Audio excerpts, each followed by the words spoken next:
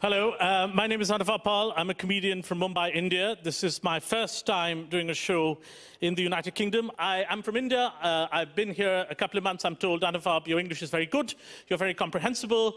Now, here's the thing. I did not want my English to be very good. I did not even want to speak it. But 250 years ago, some British people came over to India and told us, speak like this. This is a better language. And we said, all right. We were quite impressed. You had wigs, you were cross-dressing, it was good.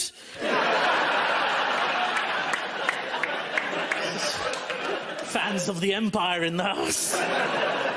And we were learning. You said, yeah, English is an easy language. Write down, Salisbury.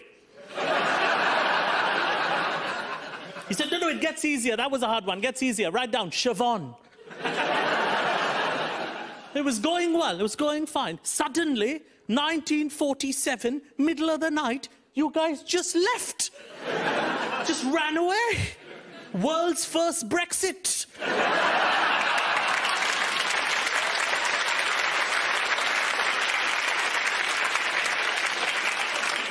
Leaving a generation of Indians, like my father, sounding like this.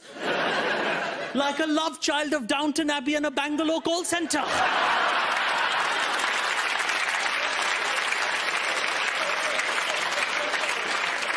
And we asked you, Britain, we said, what are we now in India supposed to do with this accent?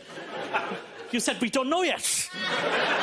But maybe in 60, 70 years, when your economy picks up, you've got that accent. When our credit cards don't work, you can answer our phones.